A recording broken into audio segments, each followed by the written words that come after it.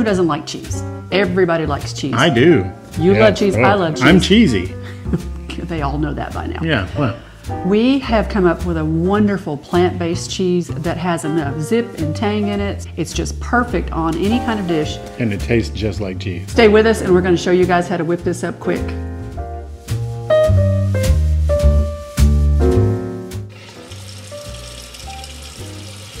The first thing you want to do is go ahead and get a pot of water started on the stove. So I'm just going to turn this on high. And to make it come up to a boil quicker, I'm going to put a lid on so it retains the heat in there. We'll bring this up to a full boil and then we'll add our potatoes and our carrots. Now we want to peel and chop the potatoes and the carrots.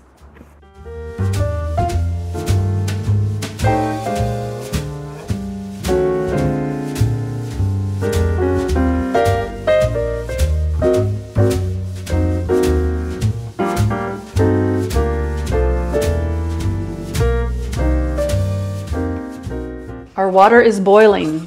Take a look at that, it's at a high roll. What we're gonna do, we drained our potatoes and carrots, so we're just gonna go right into the pot with these.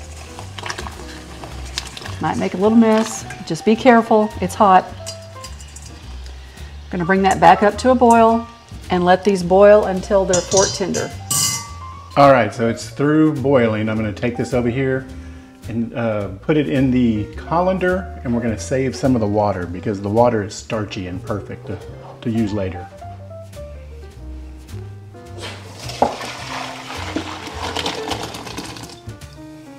We are back and the potatoes have been drained in the colander.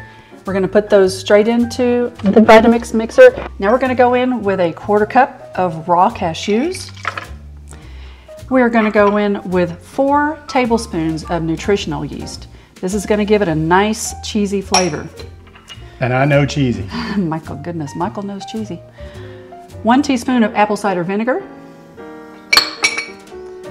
1 tablespoon of freshly squeezed lime juice. 2 tablespoons of garlic powder. 1 tablespoon of onion powder. 1½ teaspoons of salt. And optional, we are going to put this in. We're going to have a pinch of cayenne and a pinch of paprika. We reserved 2 to 3 cups of the potato water, the water that we cooked the potatoes and the carrots in. So right now I'm going to go in with 2 cups because I know I'll need at least that amount.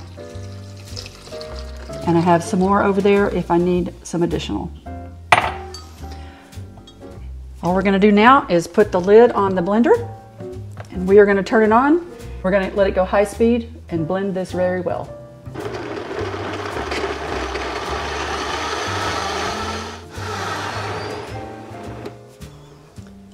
All right, everybody. Oh, look at that steam. Look how beautiful and smooth that is. That does look great. We're going to plate this up and we're going to do a taste test. See you in a minute. This cheese sauce is finished and it looks so good. I am going to do a taste test with it with some of our crunchy air fried potatoes that we made in a recent video. I'll drop a link to that down in the description box below. I'm also going to taste test it with some tortilla chips.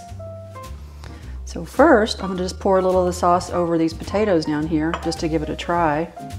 And they were in our last video, weren't they? They were. It's a good video too. We're going to put a link to that down at the bottom.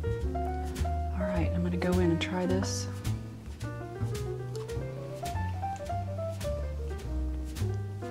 Michael.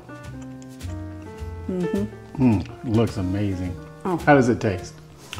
It is so creamy. And all those seasonings that we put in there just blended together so well. That vinegar just picks it up a little bit. All that garlic and onion, the nutritional yeast gives it an incredible cheesy flavor. If you guys haven't tried nutritional yeast, you need to try it. I'm gonna try one of these just with a chip and see how that goes. It's like nachos. It's like nachos. It's like going to the restaurant.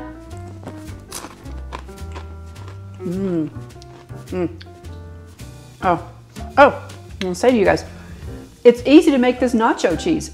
If you take like 6 pickled jalapenos and a little bit of the juice from the pickled jalapenos, mix it in there together in the blender, then it could be a really great nacho cheese sauce.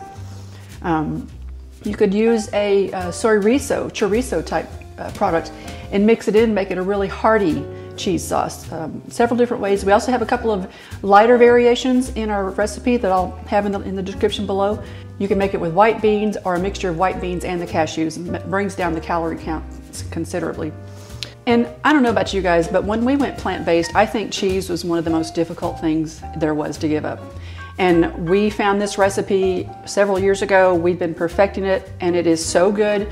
We use it all week on our potatoes. We put it on broccoli. We put it on all kinds of roasted vegetables. It's very versatile, and it's so tasty and yummy. You guys really need to try it. So I'm glad you joined us today in our kitchen. If you haven't subscribed to our channel, please do so. It's called Living the Alley Way. And be sure to hit that notification bell so you always know when we come out with a new video. Ding. And if you Michael's behind the camera. And if you like this video, give a big thumbs up. It really does help out our channel. And if you have any comments, please drop a comment below. If you give this a try, if you think there's anything we could do to improve it, if you have a better version, we're always interested in hearing about new versions of this. So anyway, thank you guys so much for hanging out. We hope everyone is staying safe. We love you guys, and we'll see you in the next video. Bye. Bye.